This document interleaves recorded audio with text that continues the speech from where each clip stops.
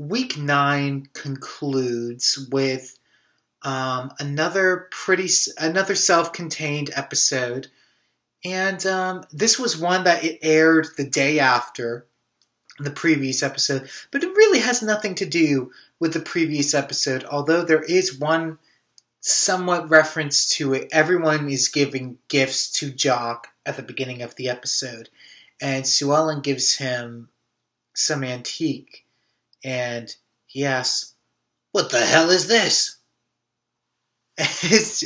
I mean, I know some older people that are like that, so I've always liked that moment, and it reminds me of the older people in my life. Yeah, this is the first episode to really heavily focus on Sue Ellen, and she did a wonderful job in this episode. I was incredibly impressed. The storyline is really out there. This is going to be true for a lot of these really early episodes in this season. Sue Ellen really wants to have a baby, and JR is not willing to sleep with her anymore. He's just going off being crazy with pretty much everyone else but his wife. And she goes out of her way to try and adopt, but then she can't find a newborn. And then eventually it's called Black Market Baby because she is able to find someone who's going to give birth, and she demands a lot from Sue Ellen, and they have this really odd relationship. Very, very strange. And what's his face? I don't know. Pam finds out about this, and she doesn't say anything about it, although Sue Ellen completely blames her when it all falls through. And Miss Ellie is just all in support of it. JR finds out, and as always, he puts a stop to it. Now, JR's putting a stop to it comes pretty abruptly. It happens really fast in this episode, and that is a complaint I will have about this episode, is I want there to be more of a build-up, but then again, this was in the really early days of the show that everything kind of got resolved by the end of the episode.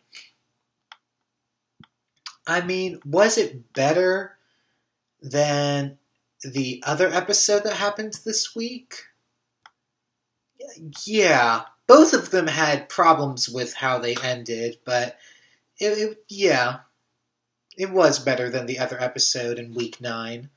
I don't have much more else to say. I mean, Linda Gray was a standout, and it's really the first time that an entire episode has been primarily focused on her, and she obviously becomes a major, major role in the show. And, am I looking forward to the next week's episode? Am I looking forward to week 10?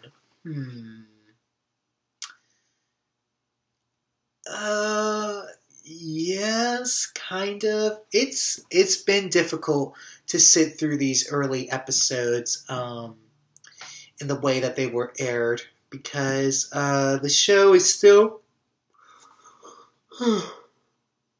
it's really finding its footing.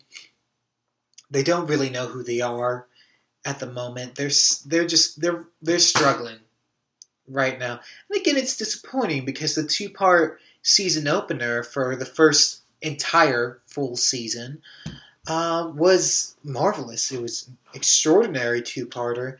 And these follow-up episodes have given much. There's much more to be desired from these follow-up episodes since then. I hope you guys will stick with me, and we'll catch another episode this Wednesday. And yeah, so just keep coming back to South Fork.